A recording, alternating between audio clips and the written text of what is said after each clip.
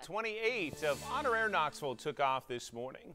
That group takes military veterans on an all-expenses-paid trip to Washington, D.C. to see the memorials built in their honor. 10 News reporter Leslie Ackerson is aboard that flight and filed this update on their journey.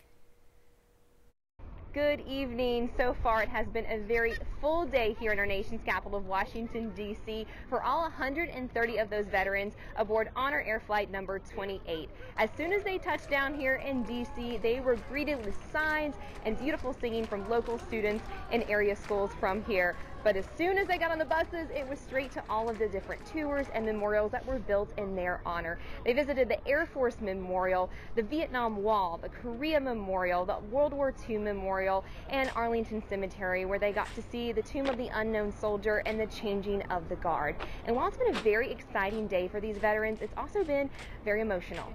It's been a super day. It's just great to come back and see these memorials. When I go to the Korean Memorial, where I spent 5 years in Korea on 2 different tours, I get the willies every time I walk over there.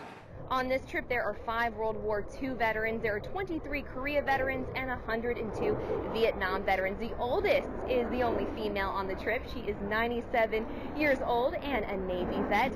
Coming up tonight, we're going to talk a little bit about the incredible relationship between the escorts who come on this trip to help the veterans throughout the day. One of them this year, VFL Josh Dobbs. We'll, of course, have more on that tonight and more on this incredible trip that many of them call a trip of a lifetime. But for now, I'm going to send it back to you all in Knoxville. Thank you, Leslie. Those veterans are set to arrive back at McGee-Tyson Airport at 7:45 tonight. We'd love for you to head to that airport and welcome them home. Remember, you do need to park in the economy lot located near the airport Hilton if you would like to welcome them home.